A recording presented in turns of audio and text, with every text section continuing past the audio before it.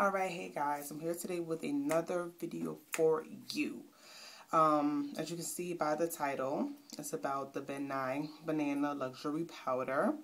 I put a little bit on just to see how it looks, but this is also added onto some makeup that I had on earlier today, so this is not even really a detailed, I would say, description or of how it would actually look, because it's just added on to some makeup I had on earlier. So what I'm going to do is I'm going to come back with a updated foundation routine, and I'm going to say a more in-depth review about it. This is just an initial review. Like I said, this is just some makeup that I had on since about 10 o'clock this morning. I actually had an interview today for this assistant manager position for this new boutique opening up where I live. So I got my fingers crossed on that, but I'm pretty confident that I got the job. So we just have to wait and see about that one. And of course, I did not wear my hair like this. I actually had to go to a orientation.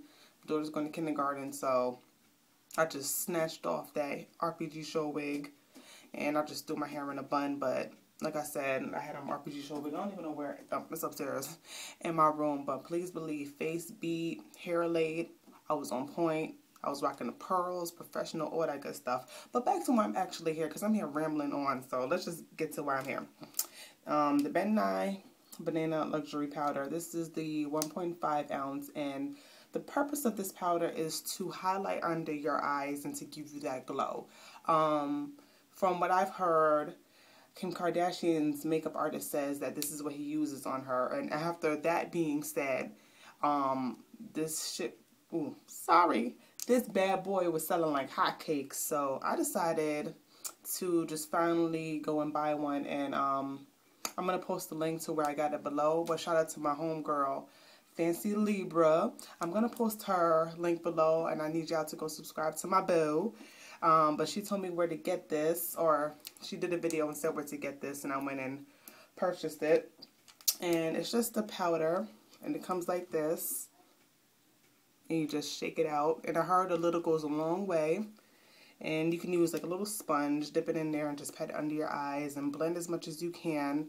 But like I said, I'm going to come with a more in-depth review, and I'm going to come with a updated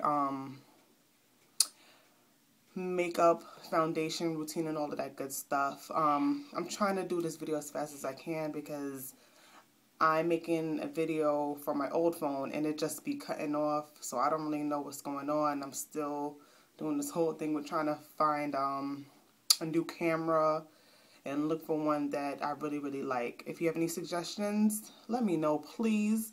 But I'm going to cut this video really short, so if you have any questions or comment, feel free to post them below. And until next time, rate, comment, and most of all, please don't forget to sub. Smooches. Bye, guys.